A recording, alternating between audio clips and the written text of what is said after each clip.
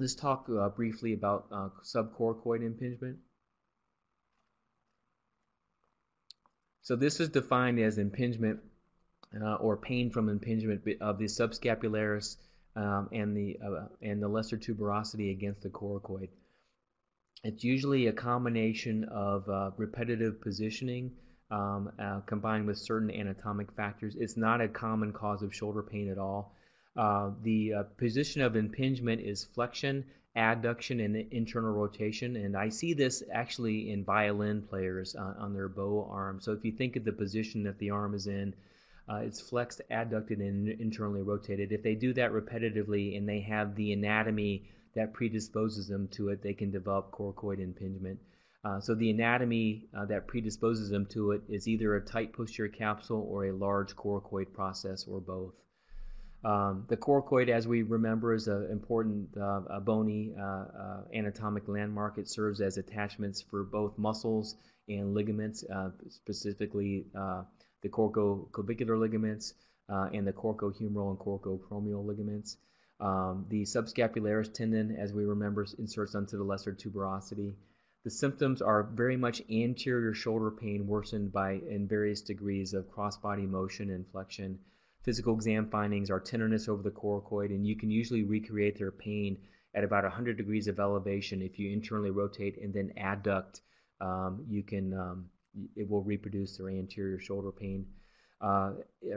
Imaging is very helpful. It can show decreased coracohumeral distance, and occasionally you can see some signs of chronic inflammation in the bone. So this is an MRI. The thicker arrow here shows a axial image. There you can see some bright signal enhancement in the lesser tuberosity where the rotator cuff, where the subscapularis tendon attaches.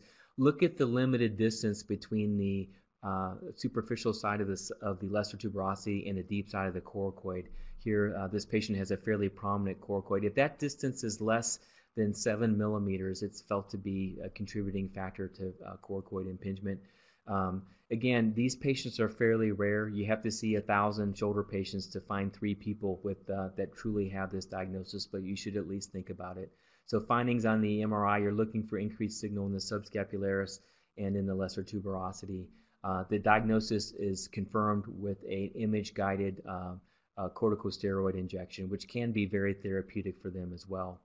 The treatment is non-operative for most. You work on posterior capsule stretching, rotator cuff strengthening, and activity modification. Operative interventions include arthroscopic or open coracoidplasty. It's important to evaluate the rotator cuff at the same time to make sure you're not missing a partial tear of the subscapularis or a biceps tendon instability problem. Coracoidplasty is actually fairly easy to do arthroscopically. You just want to remove some of the deep surface of the coracoid to improve the subcoracoid space. Indications for surgery are basically lack of response to conservative management. If you enjoyed this video, please consider leaving a like. We'd love to hear your thoughts and what you'd like to see next in the comments. Don't forget to subscribe to our channel and follow us on social media.